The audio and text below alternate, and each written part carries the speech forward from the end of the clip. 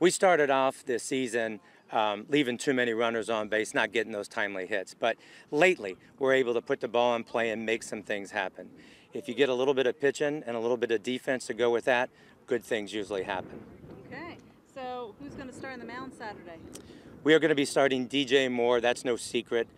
He's the guy that we want with the ball every single time. He has great mechanics, great control, changes speeds well. He's the guy that will challenge every hitter they have. Okay, and what do you think is going to be some of the biggest keys to victory Saturday? We always anticipate good games at this level. Penn's got a great team, great coaches.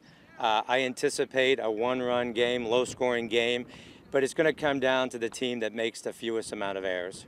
Okay, and last question, who are some of the guys in particular, standouts that have been playing well for the team? Well, we don't have a lot of superstars on this team, but we do have a lot of guys with a lot of drive and effort and heart. And it's just been a total team transformation from the beginning of the season to this end of the season.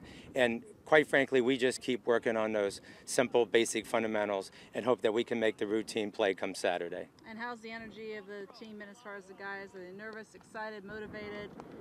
Oh, I think we're excited to play every day. It really wouldn't matter if this is a sectional game, regional game, semi-state, or if we have the opportunity to play for the state. It's just the opportunity to play baseball, to keep the season alive.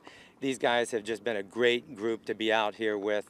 They're a fun group. Their attitude is 100%, let's go after it. So it's just been a great year no matter what happens, but I feel fortunate to be out here with them.